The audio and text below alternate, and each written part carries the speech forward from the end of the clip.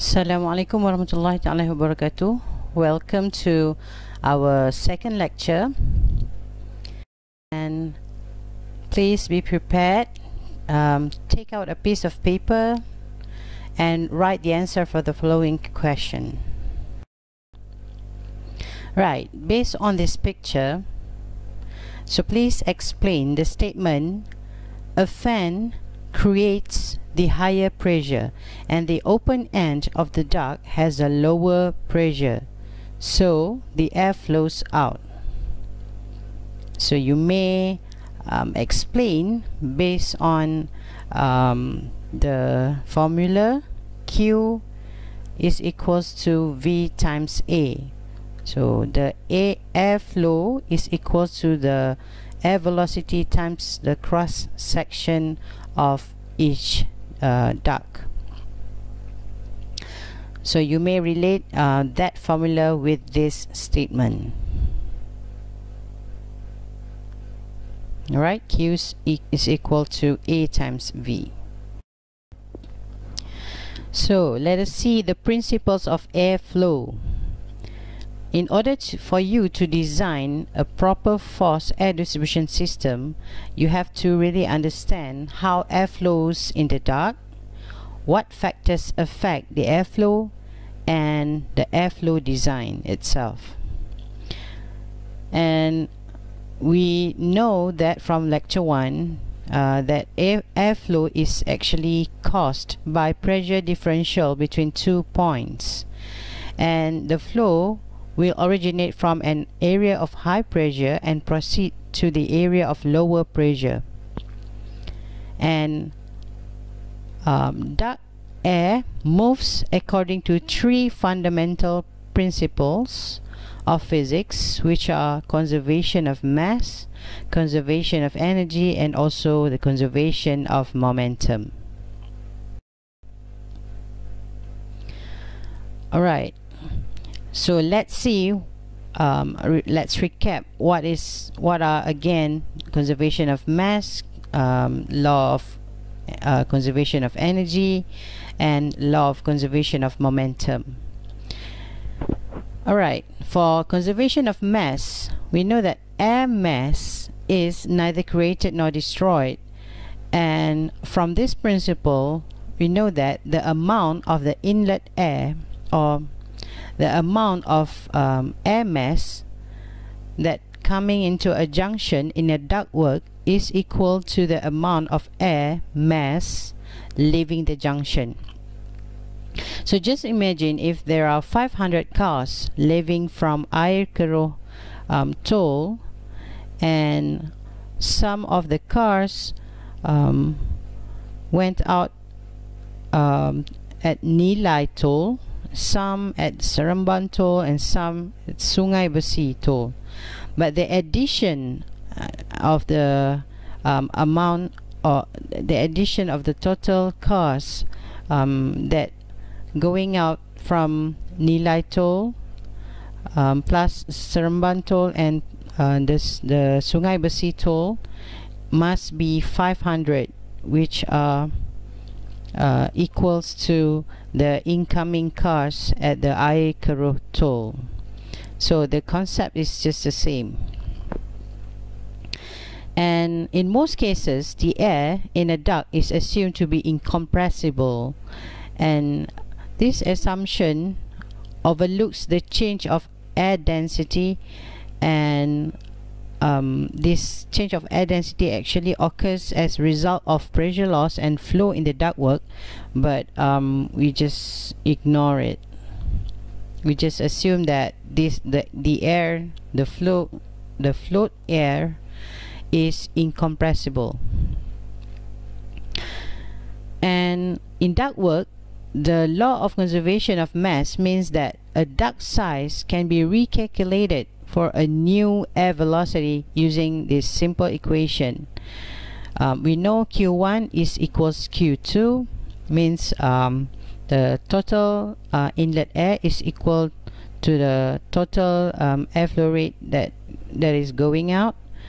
That means V1A1 is equals to V2A2, and from here we can calculate the new velocity at the position of V2 is equals to V1 times A1 over A2, where V is velocity and A is the area.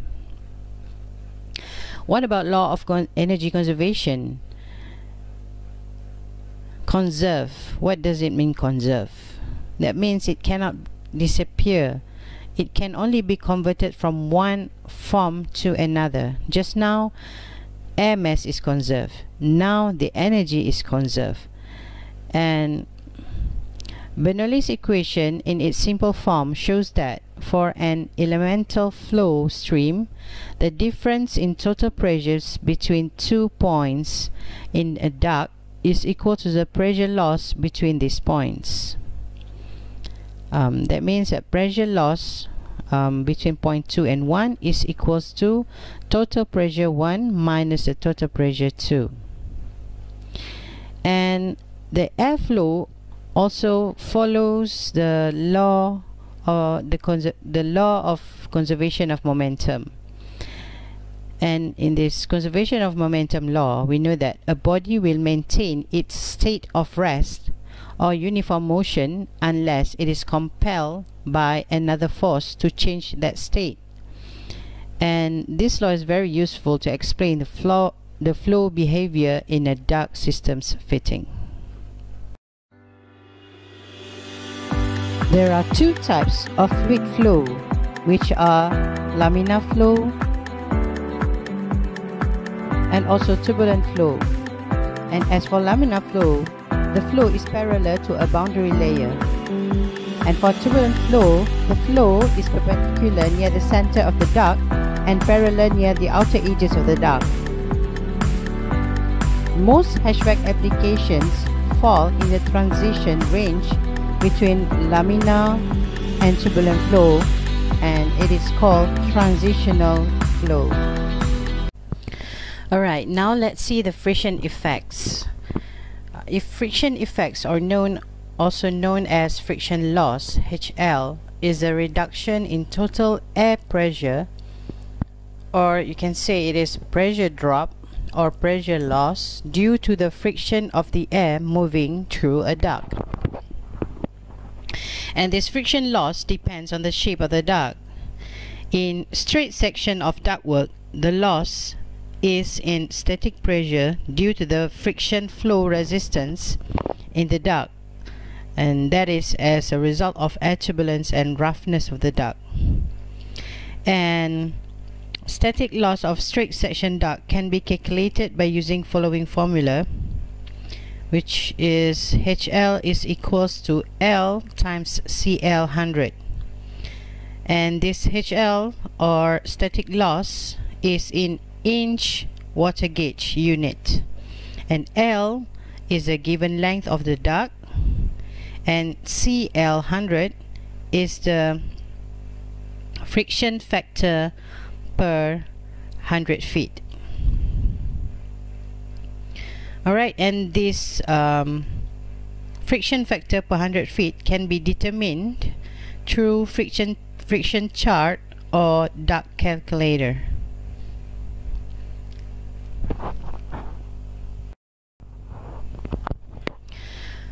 Alright, just now we have seen static loss. Now let's come to dynamic loss.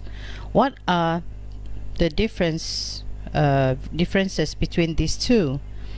Alright, static loss is for straight duct, and dynamic loss is loss due to the changes in direction of duct and changes in cross-section area of the duct, which means dynamic loss happen or occurs whenever there is fittings or there is transformation. Alright, when there is changes in area or direction of the airflow. And the dynamic loss are calculated from the air velocity and a loss coefficient for type of duct fitting transformation. And the dynamic loss can be calculated by using the formula HL is equals to C times the quadratic of velocity of airflow over 4005. And C is the dynamic loss coefficient for the type of duct fitting or for transformation. And we will look at a table just in a bit to see how to extract C from the table.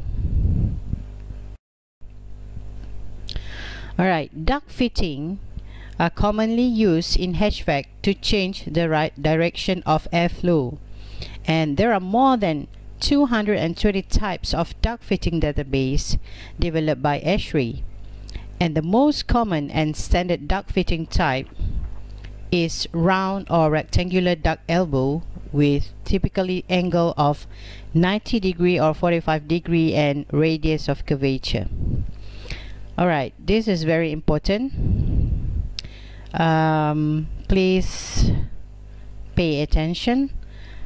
Right, whenever you calculate C, you have to get the ratio of the radius over the diameter, and please be informed that the radius is actually the radius of the curvature of the elbow,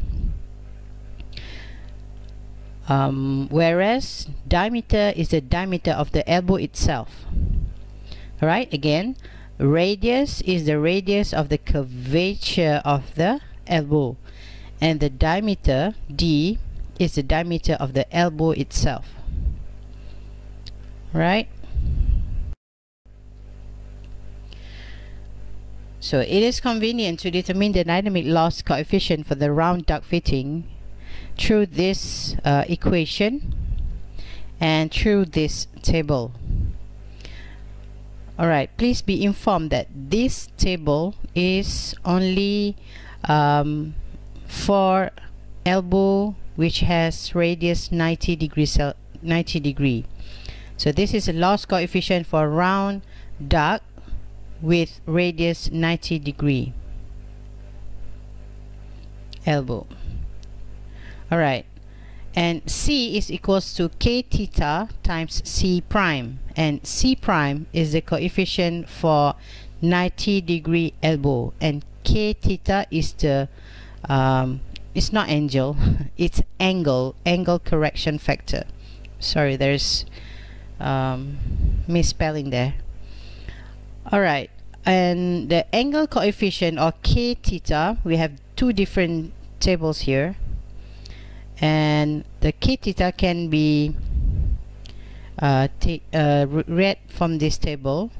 If you have you know the angle of the elbow, let's say here is 90 degree. For this case it's 90 degree, and K theta is then has value of 1. Alright, so if you know the ratio, the radius over diameter, for example the ratio is 0.75, and for this 90 degree elbow we know that the C prime is equals to 0.33. so to get the C or dynamic loss coefficient, then just multiply 0.33 times 1 just now for K theta, and we will have C is equals to 0.33. Alright, we will see examples later.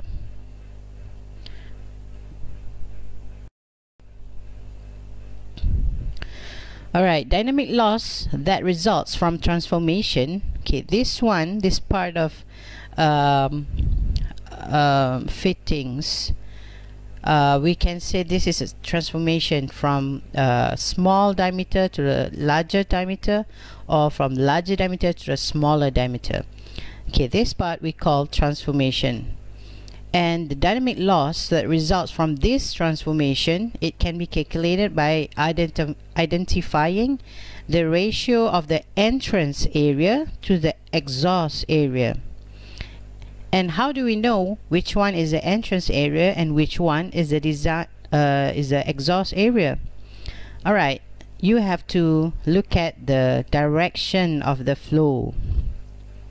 And in this case, the direction of the flow of the airflow is from left to right, which means D0 is the entrance area and D1 is the exhaust area.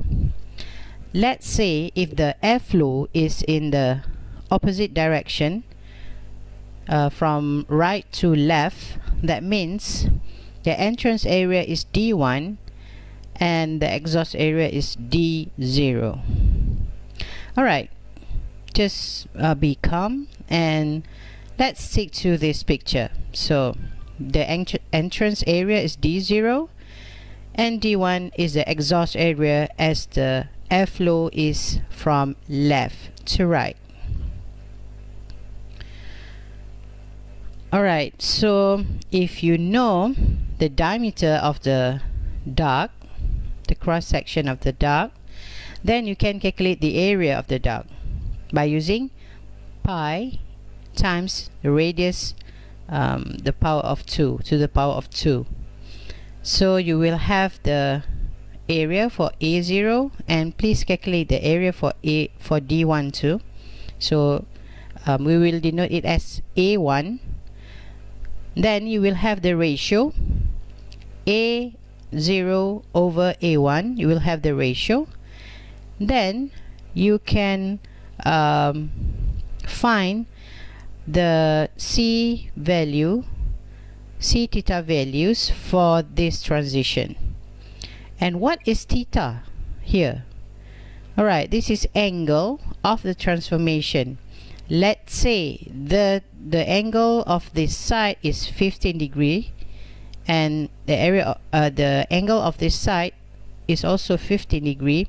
Then you will have 30 degree in total. So let's say the ratio of the entrance area to the exhaust area is 0.5, and if you have the angle of transformation is 30, then the C theta values is 0.32. That is your loss coefficient for that particular transition.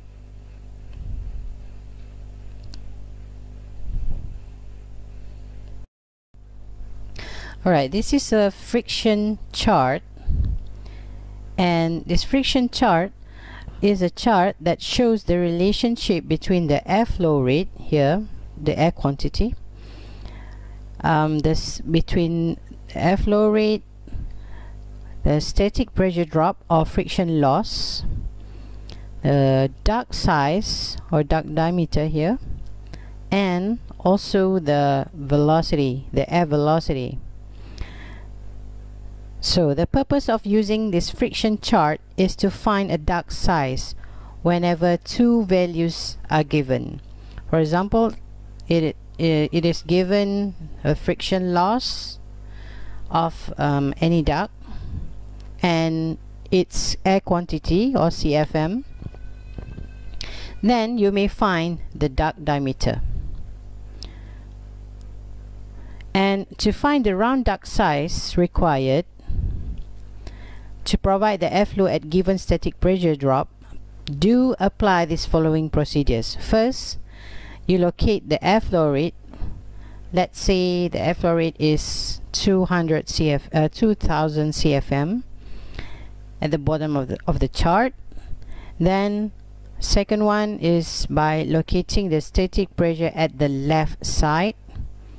Let's say you know that the static pressure drop is 0.1. Then just put a line here and here, and whenever it intersects, there is the size of the duct and the velocity. Alright, for example, again, we have 1000 CFM, the air quantity, and the friction loss is 0.2 inch of water per 100 feet. Then where it intersects, you can actually find the duct diameter. Here is about 12 inch, and you may also find the velocity of the air. And duct calculator is also another tool to determine the round duct size shape. And the best thing is you may convert the round duct size to the rectangular or square size once it is known at least two parameters values, such as CFM, the air quantity, and also the velocity, air velocity in feet per minute. Or you may also find the duct size by knowing the friction loss and the air quantity. Either this one or that one.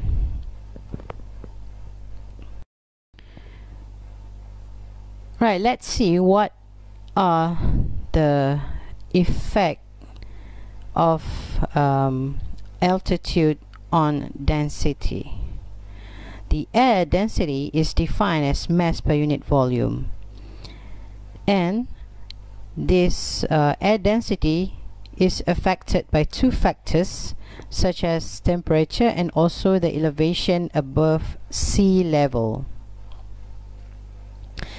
And standard air is defined as clean, dry air with density of about 1.2 kilogram per meter cubic, with the barometric pressure at sea level of 101.32 kilopascal and a temperature of 21 degrees Celsius. And in case where the conditions are different or other than the standard air, then it is recommended to adjust static pressure by multiplying air density with correction factor, which can be found from the table next table.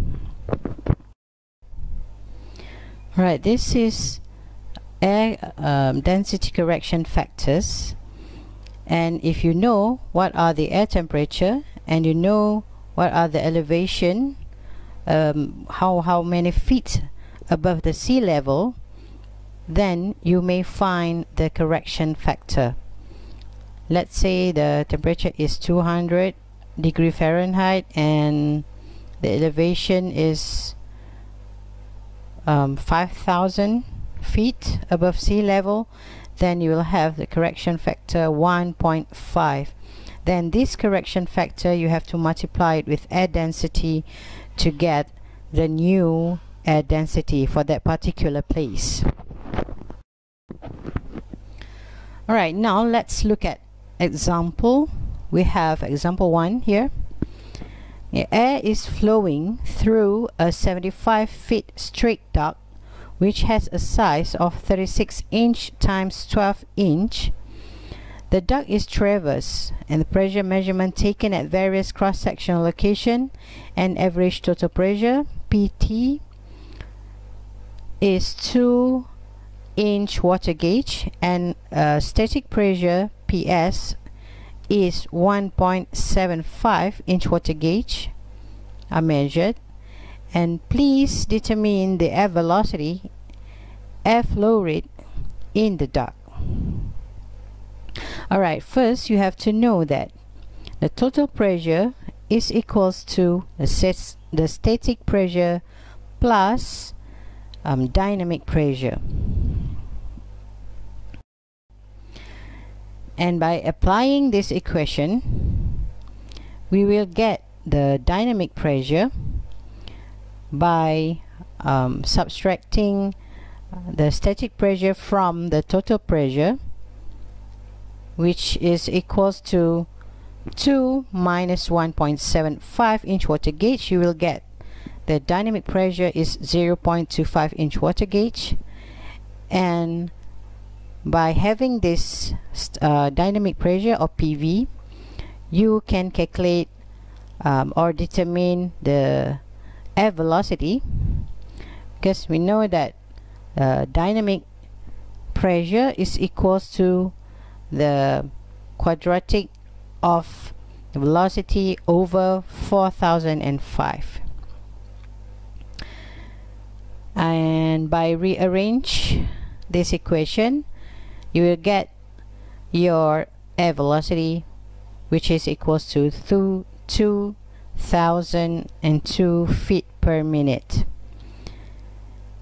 And now you already have the air velocity, and it is asked to calculate the airflow rate, and we know that airflow rate is equals to Q equals to air velocity times the cross-sectional area, and we already have V, and the cross-section of the area is 36 times 12 inch to the power of 2, and to convert the unit from inch square to feet square, you have to divide with 144 to get a feet square.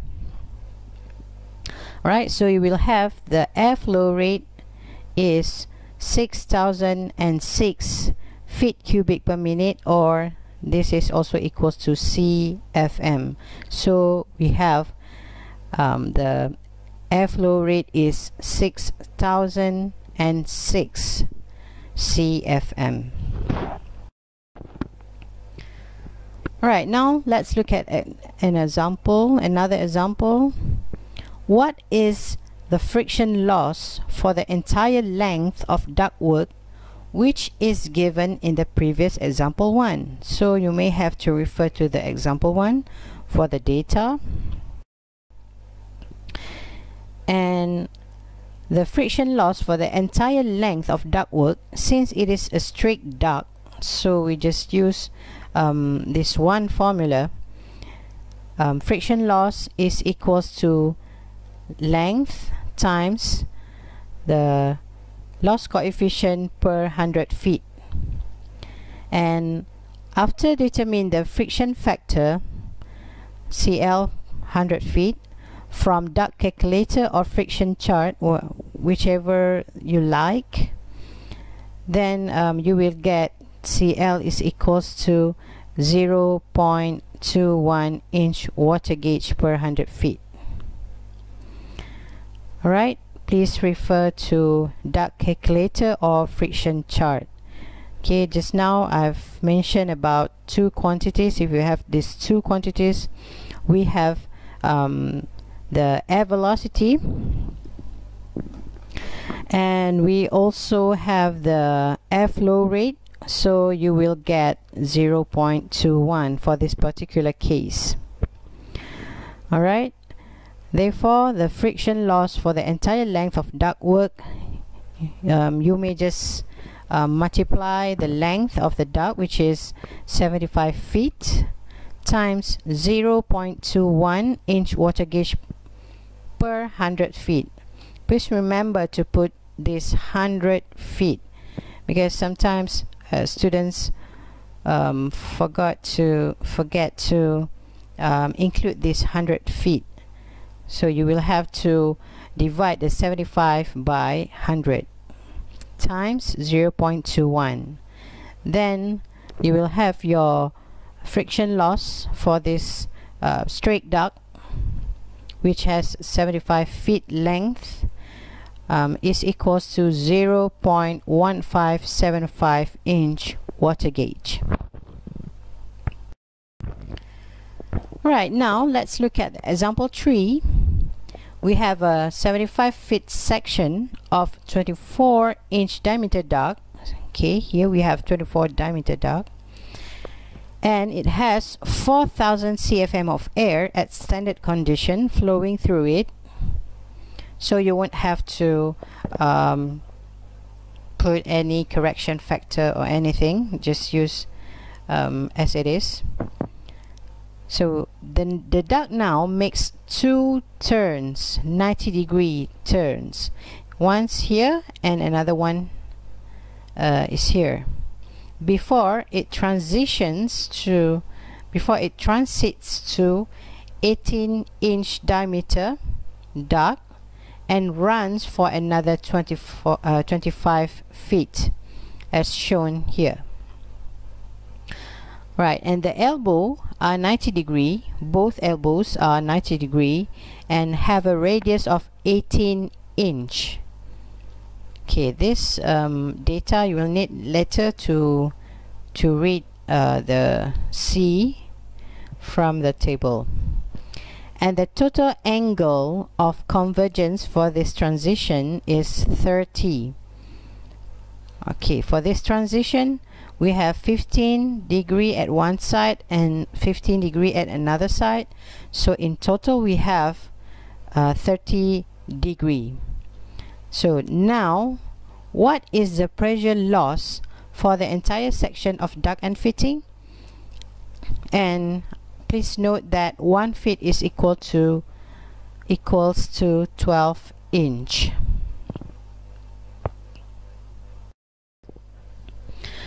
Alright, so you may use friction chart to find for the straight section of the duct to find the loss coefficient for transition, but I prefer to use the ductilator or duct calculator, and it's pretty easy actually. And loss coefficient for transition may be obtained from loss coefficient for transition tables that I've shown in previous slides, and the loss for fitting may be obtained from loss coefficient for round radius 90-degree elbow. Alright, first please recall to calculate the friction loss for static pressure for the straight duct is equals to length of the duct times the loss coefficient per 100 feet.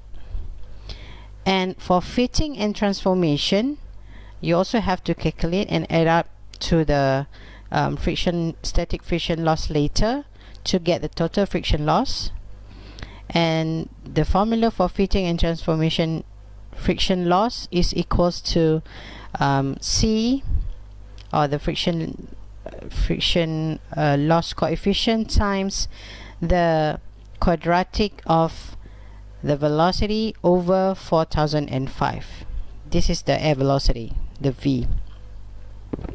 Therefore, it is required to calculate first the air velocity and determine the loss coefficient in each section. Alright, since we have two areas, first we just calculate the cross-section area of the 24-inch diameter duct, and second one we calculate the cross-section area for 18-inch diameter duct, and we'll have 3.14 and 1.7 feet square respectively.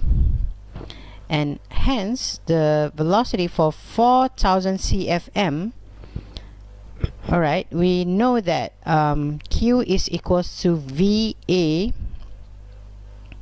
and the Q is 4,000 CFM, and A we have here, so we may calculate for each diameter duct, we may calculate the air velocity that flows through it.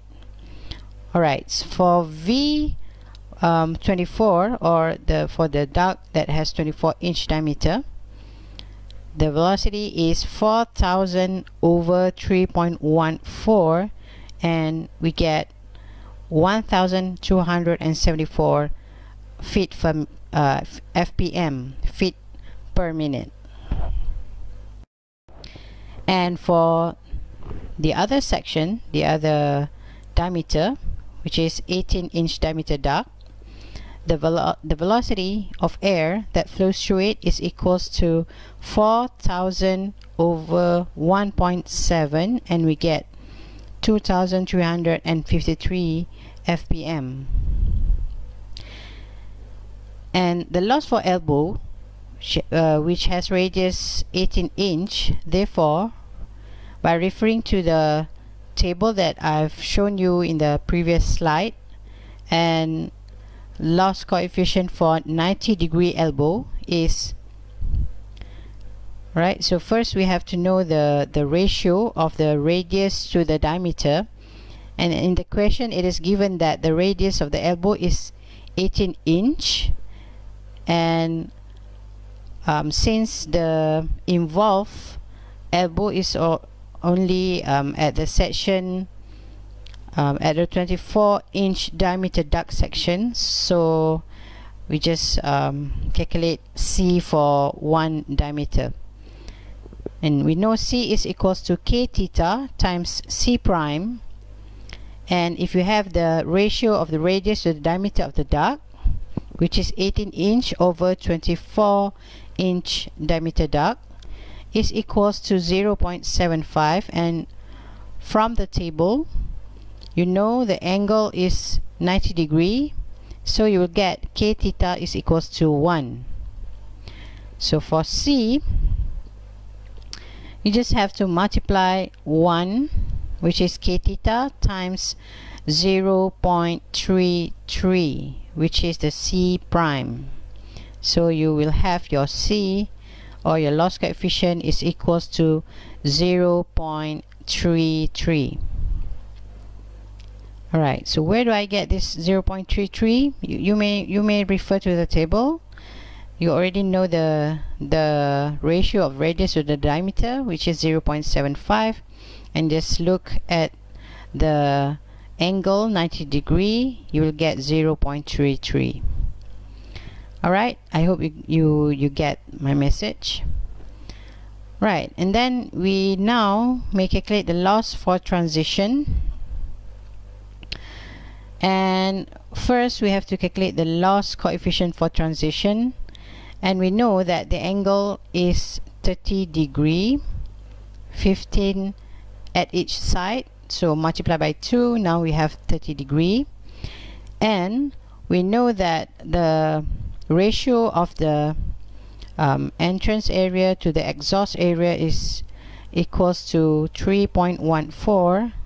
Here the area of 24-inch diameter duct to the area of the 18-inch diameter duct, which is 1.76.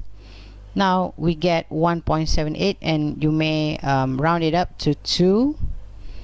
And you may now look at the table. You have the ratio of entrance area to the exhaust area equals to 2. You will have 0.19, and you may round it up to 0.2, because in air distribution there is no exact I mean, the value doesn't make a large difference, so you may round it up if it is just slightly difference from before it is rounded up. Alright, and loss for the straight section. So now we have loss for elbow. We already have the loss coefficient for the transition, and now we look at the loss for straight section. You may also obtain from friction chart, but I prefer to use ductilator because it is easier to the eye.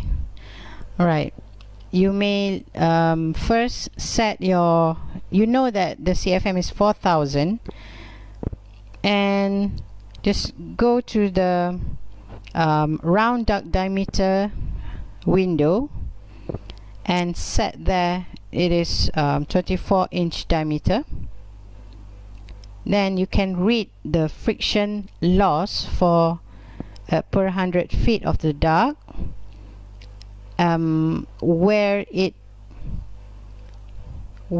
intersects at 4000 CFM, and you will get 0.09 inch water gauge for 24-inch diameter duct.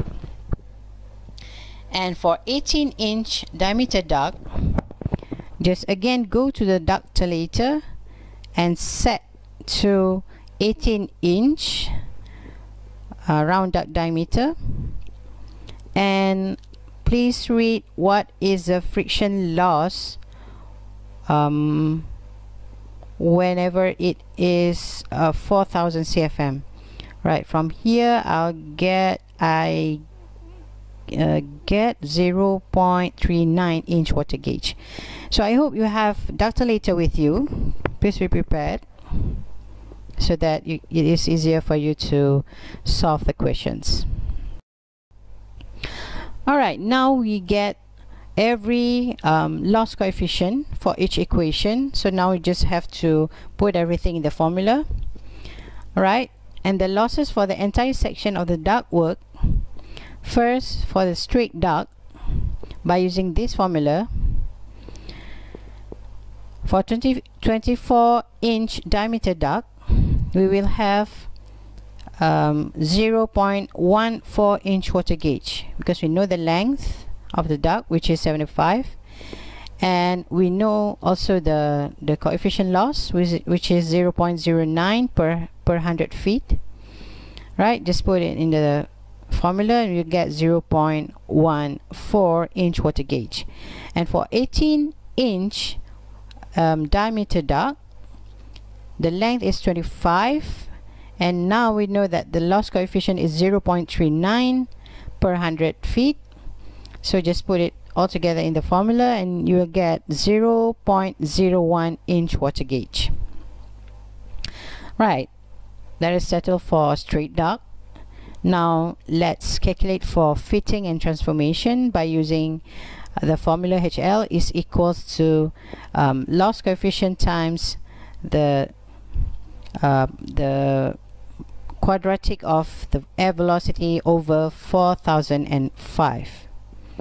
And for the 90-degree elbow, we have two 90-degree elbows, so you just have to add it up later. Right, and the C, we know that it is 0.33 for the elbow times the air velocity that we get from the previous calculation for 24-inch diameter duct, which is 1274. Why? Because we always see the entrance velocity of the elbow. Alright, so we have 0.03 inch water gauge, so just multiply by 2 because we have two exactly same elbows at the same diameter duct. And now for the transition, we have C just now 0.2, and the entrance velocity for transition is 1274. Please do not confuse with the air velocity of the 18-inch diameter duct, because we always look at the entrance air velocity. Alright, so you will get for the transition, you will get the losses. The loss for transition is 0.02 inch water gauge, and the pressure loss for the entire section, you just have to do the addition process for each of them. So 0.14 plus 0.01 plus 0.03 plus 0.03 plus 0.02, and you will get the pressure loss for the entire section is equals to 0.23 inch water gauge. Alright, I think that is all for this time for this lecture 2. So see you again in lecture 3. Thank you and Assalamu alaikum.